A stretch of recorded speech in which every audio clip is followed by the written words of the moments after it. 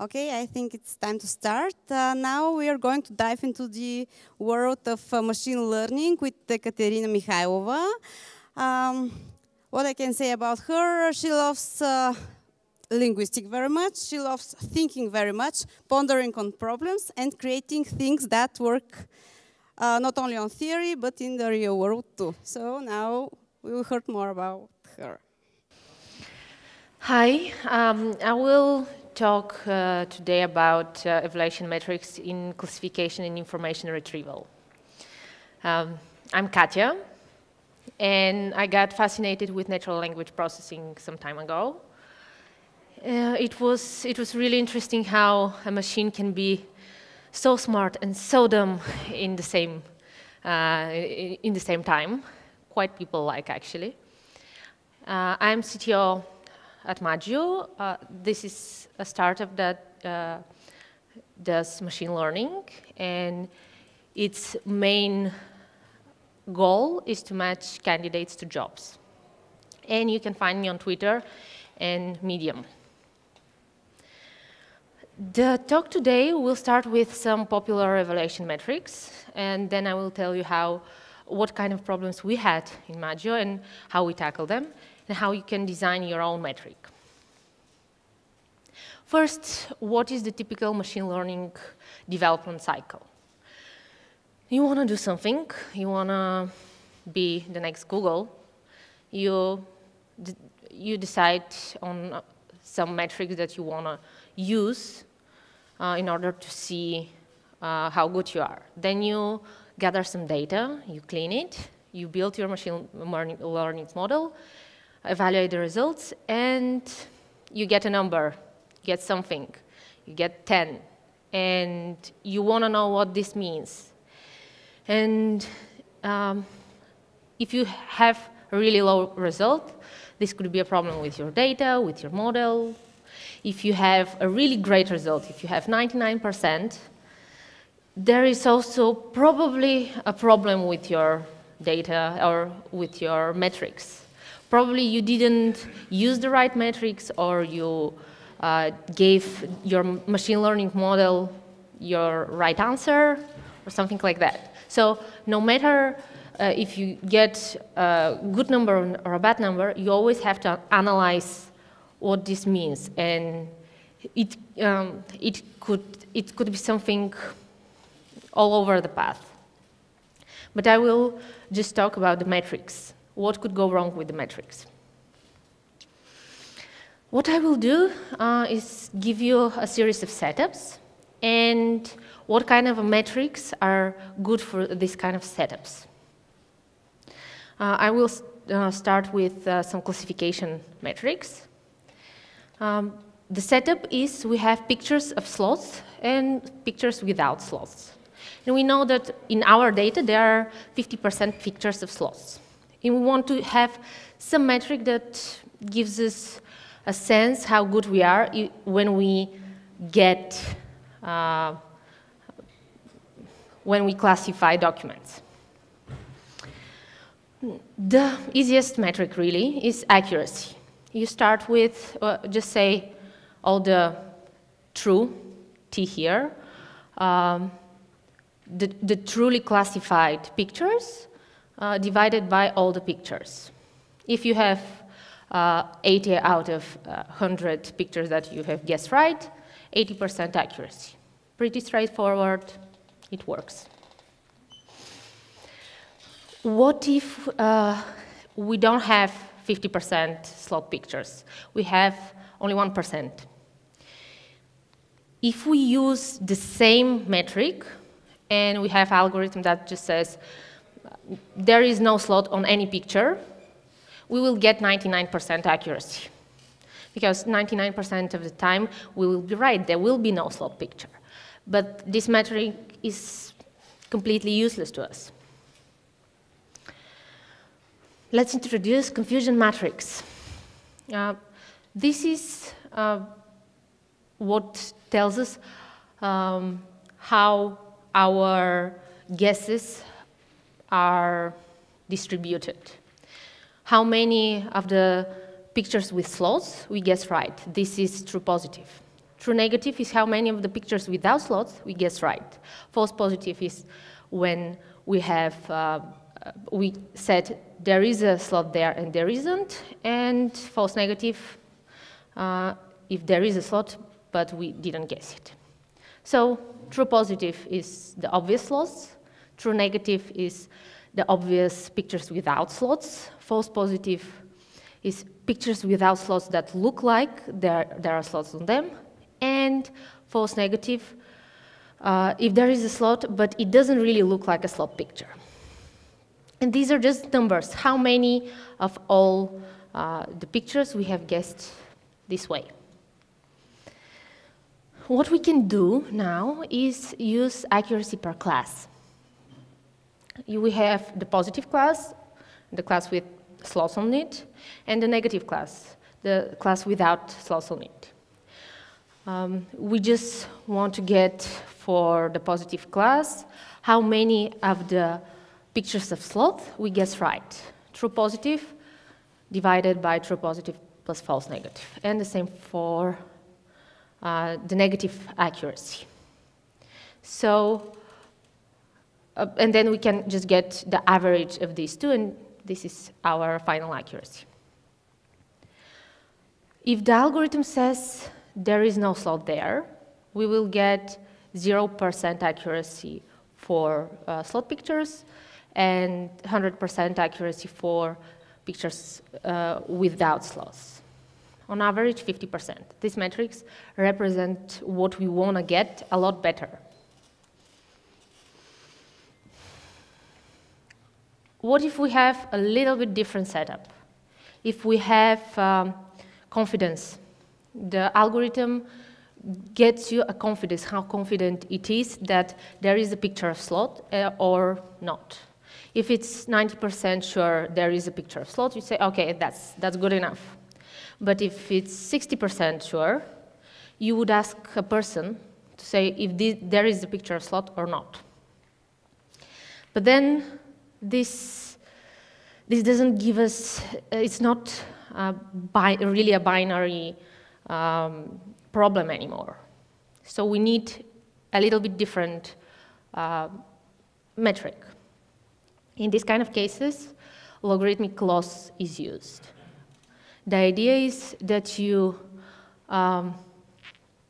use the percentages of confidence of the algorithm and you sum it for each in each case. I will not get into details, but there is the logarithmic loss and it represents this.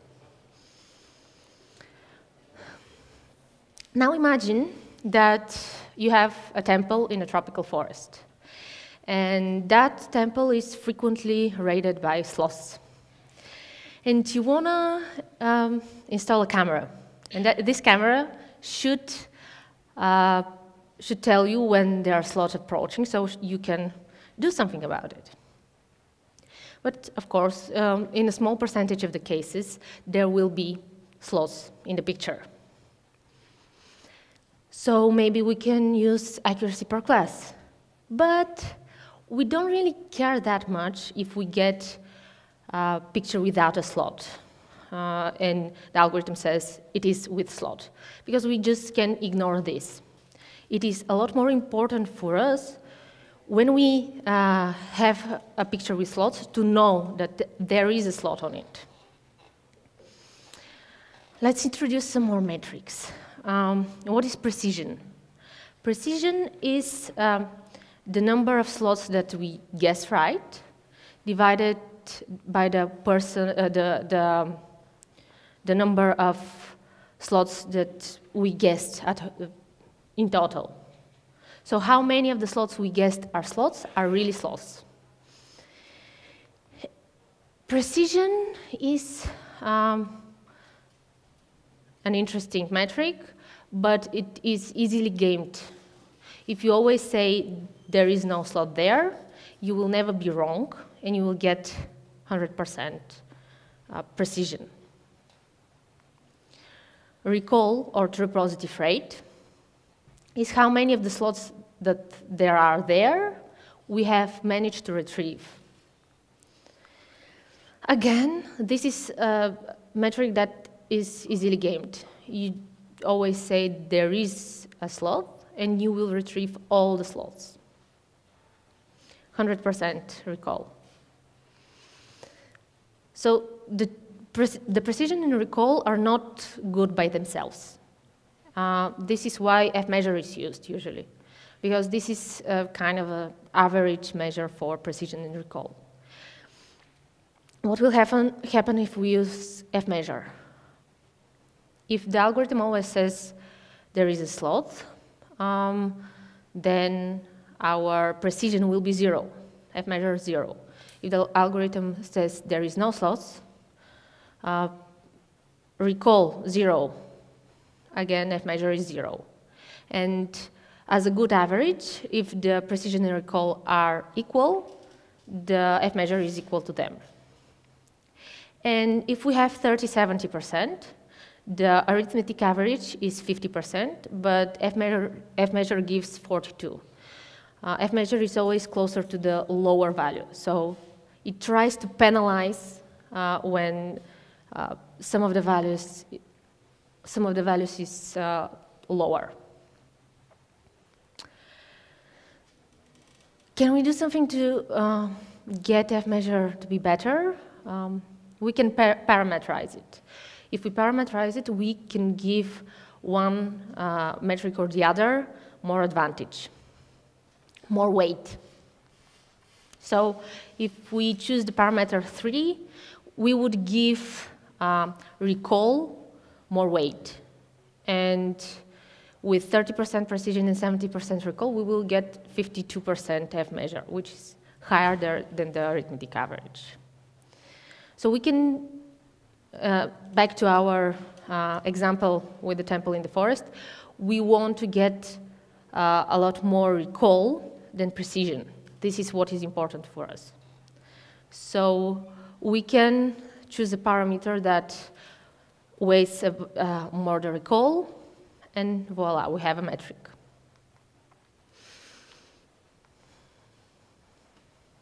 These were the classification metrics that I wanted to tell you about. Now about the information retrieval or the search metrics. If we want to create a search for slots, and we know that there are 50% slot pictures in our data, what could we do? Let's start with false positive rate. This is a metric that tells us how many times we got it wrong, how many of the pictures that were not of slots we said are of slots. It is a negative metric, so we wanted to minimize it. 0% is perfect. Again, it is easy to achieve it. Always say there is no slot, and you can never be wrong. So we have the search results. First we get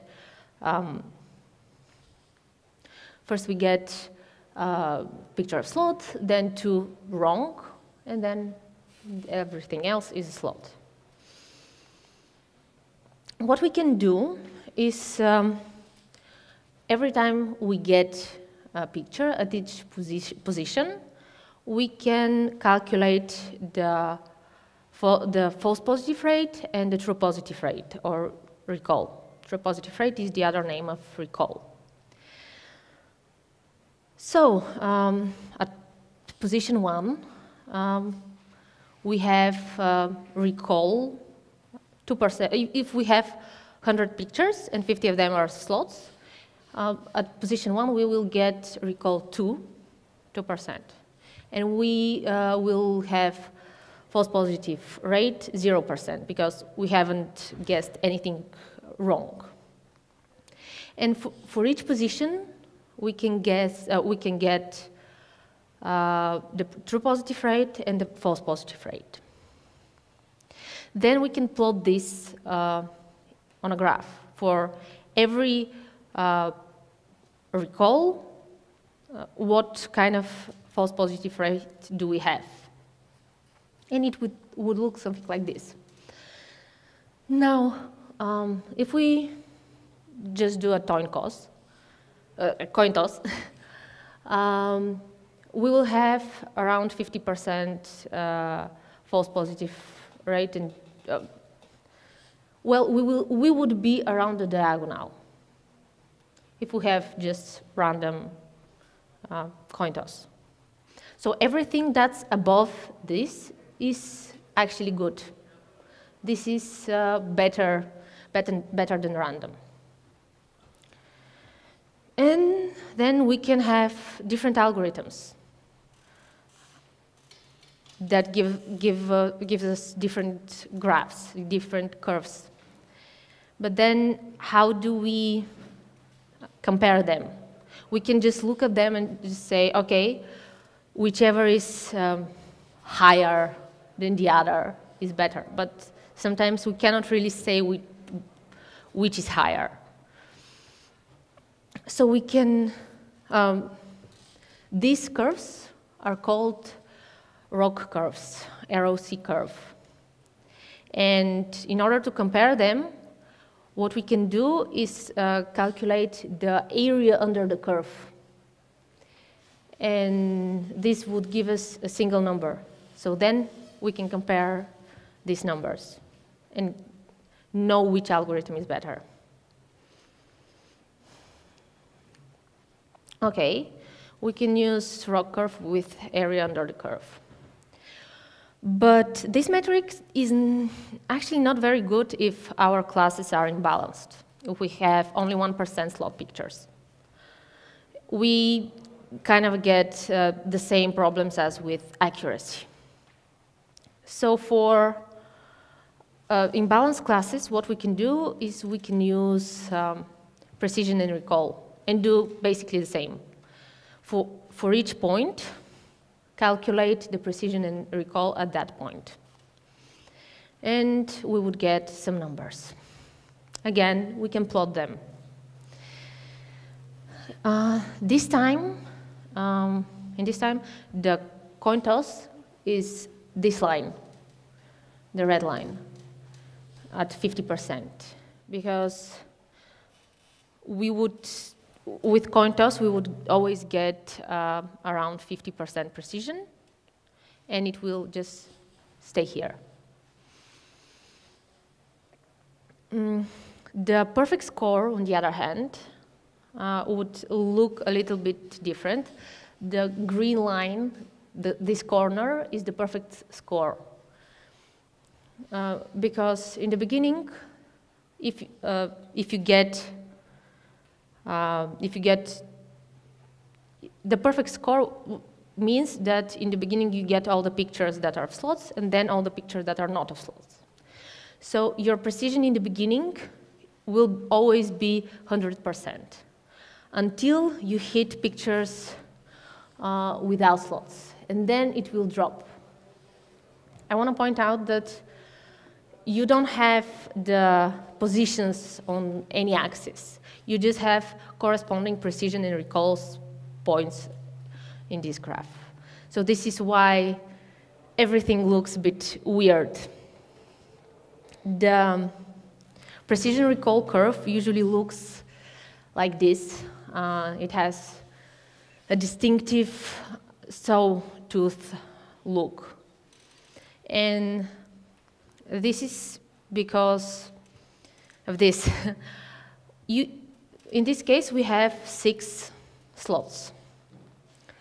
And at the first position, we got one of the slots. So our recall is 1/6.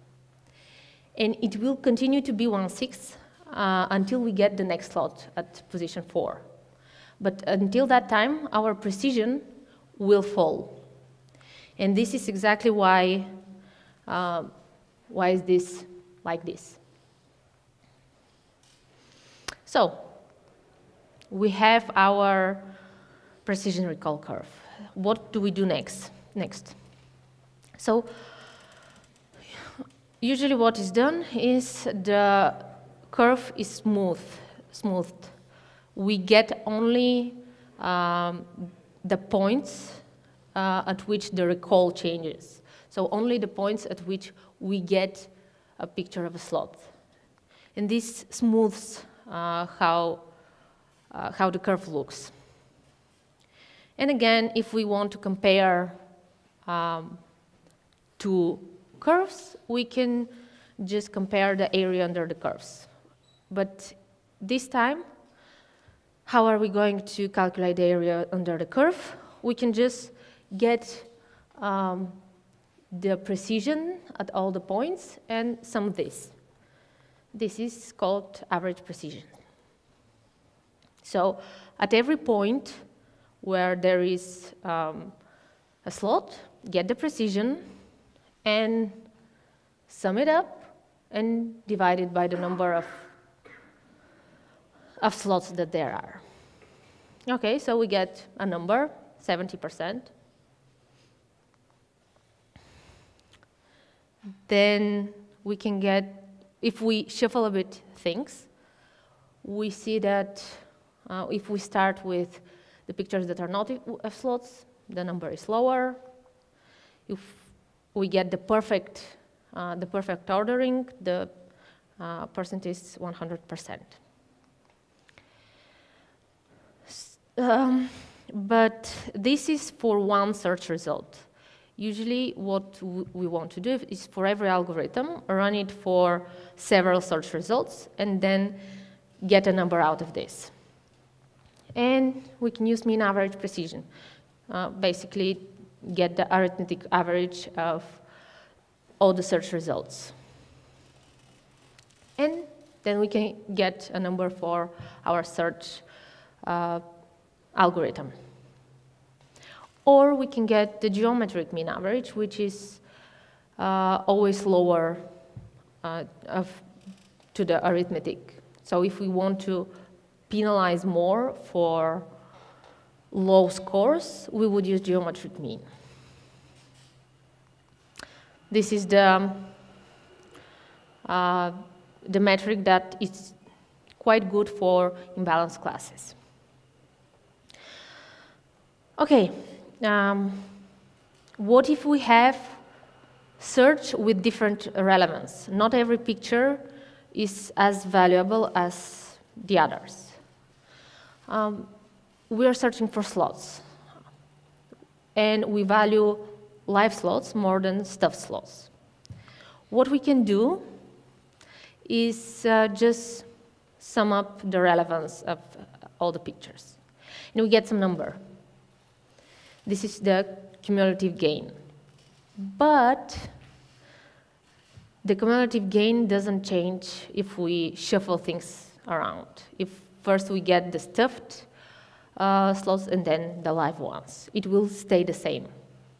So we need something to tell us something more about the ordering. We can use discounted cumulative gain,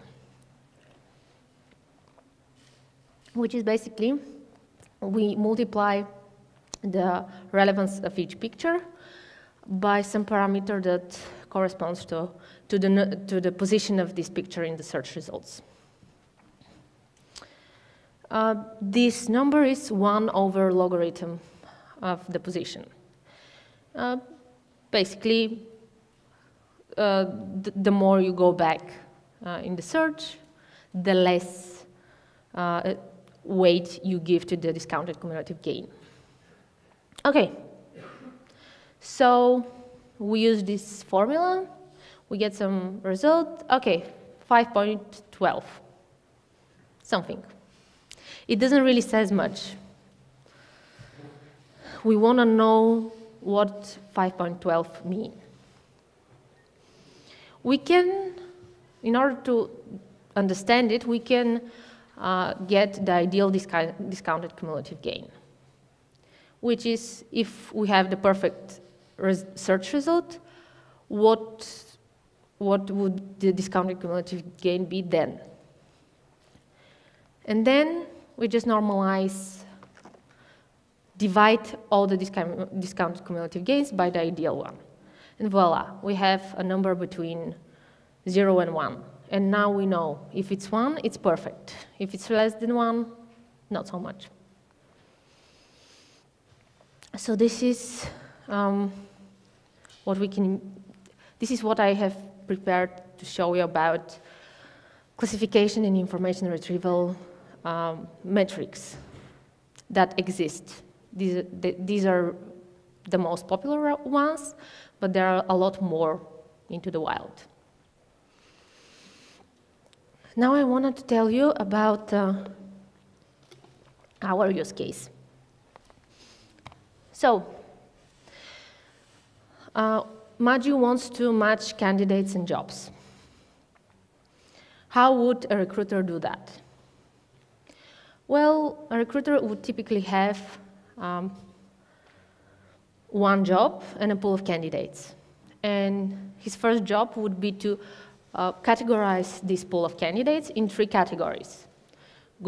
Perfect candidates, or 1s, okay candidates, or 2s, and candidates that the recruiter will never send to the client. Then, if there are perfect candidates, they will be sent to the client. If there aren't, the okay candidates will be sent to the client. And if there are no good candidates, nobody will be sent to the client. Okay, so our first metric was quite naive. What we would do is we get the number of perfect candidates. In this example, we have 4 perfect candidates.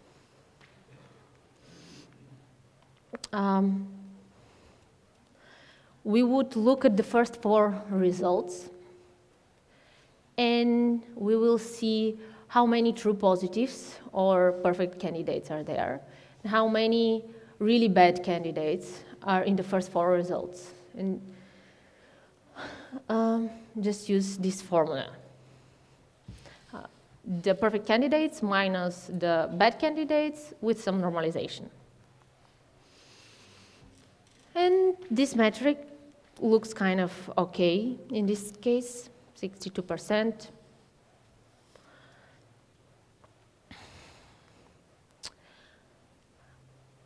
But if we have a little bit different results, if we have only 1 perfect candidate and this candidate is in 2nd place, we would only look at the first candidate, and if it's not good, we will get 0% score.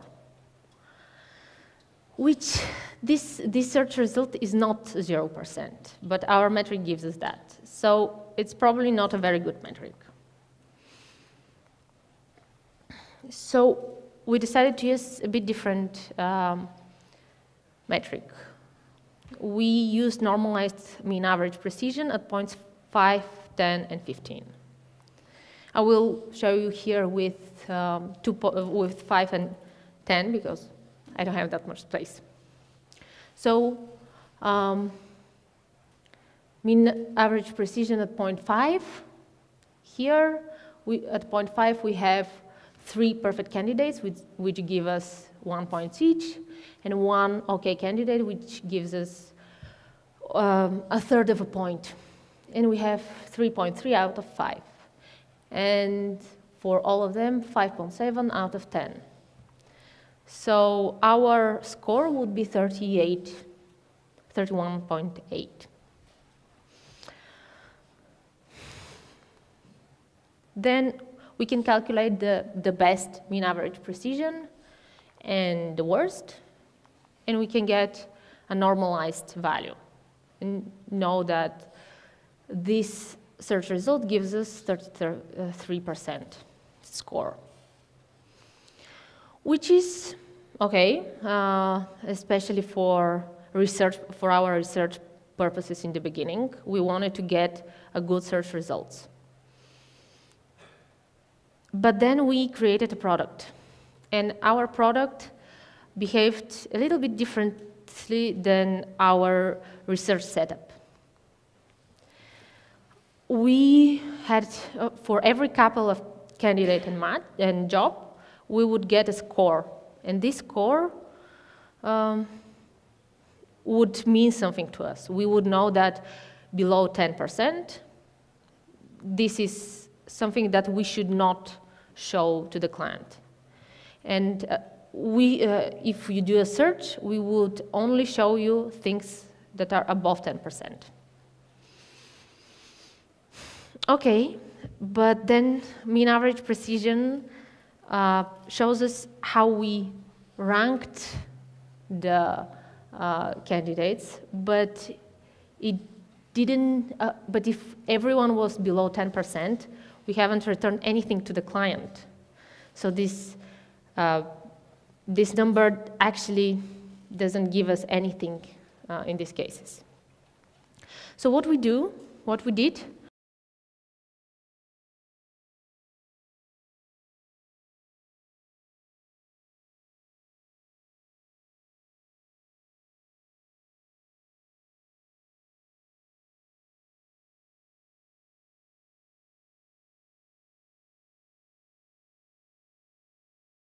They're ordering, and this corresponds to the weight numbers we gave to F-measure and average precision. So this is the value we arrived in the end. But then we really wanted to test how this metric feels, how our recruiters feel about these metrics. So. First, what is inter-annotator agreement?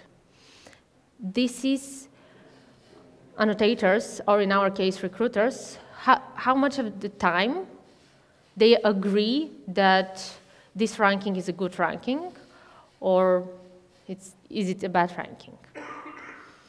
We wanted to test that, so we set up an experiment. We had 4 recruiters with 60 randomly generated rankings. What does it mean? We have rankings of 20 candidates, and we know that the first candidate is a 1, the second candidate is a 3, the third candidate is a 2, and 60 rankings like this. The rankings were equally distributed with our score between 1 and 100. And then the annotators had to give score to the rankings between 1 and 4.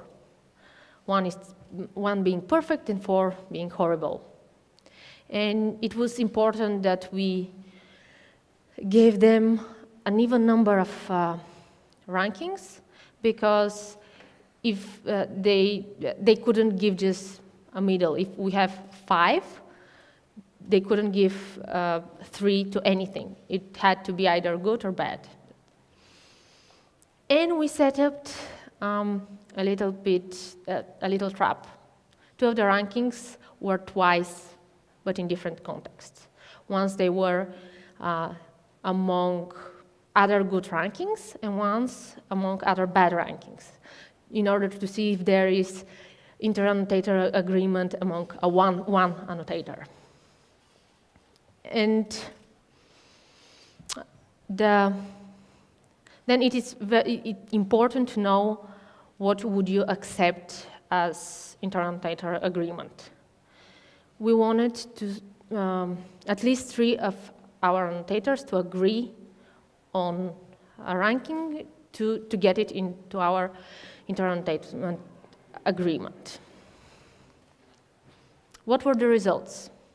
The inter-annotator agreement wasn't that high. It was a little bit over 50%. And there were 2 groups of annotators, the strict ones and the useful ones. They looked at the task in a different way. So it was very important for us to do this experiment because it started a conversation. Our annotators had to agree what is good and what is bad, what the client would want. Also, some of the annotators didn't have inter-annotator agreement among themselves. 2 of the annotators gave different score to the trap rankings in different contexts, which was also interesting. But apart from that, what we found out about our metric was that the higher the score the machine gives, the higher the score people give. So that was good. It meant that our metric is useful, it's good enough. And we could get some thresholds and say, okay, below this limit, this is a bad ranking. Above this limit, it's good ranking. So we had a metric, and we could use it. What I want you to get out of this lecture is that there are a lot of metrics. And if you really have a messy problem, a real-world problem, you have to think about what kind of metric you're going to use. You cannot just pick something and we're going to optimize on that. No metric could be used in all cases, but they're useful. You just have to figure out what is useful in your case. And you can, if there is nothing out there, you can craft it yourself. And keep in mind that if one person tells you that this is a bad metric, maybe there is another that would tell you that it is a good metric. People don't usually agree in the beginning of the process. So experiment with people. It's good. And that's for me.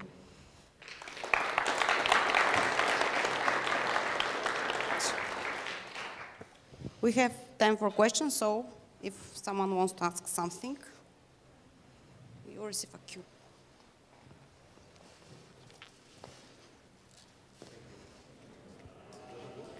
Hello? Oh, thanks.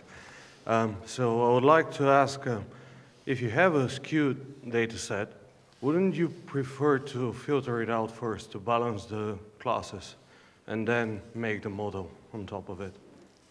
Well, it depends. If your real-world data will be like this, you might want to work with the data. It depends, really, because in some cases, you wouldn't have enough data, and you would want to do something about it and to hack it into your problem. But if you can work with the data the way it is presented in the real world, that would be the best. Yeah, thank you.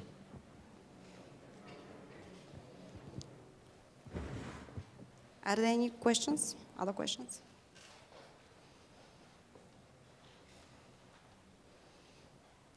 Okay, thank you very much.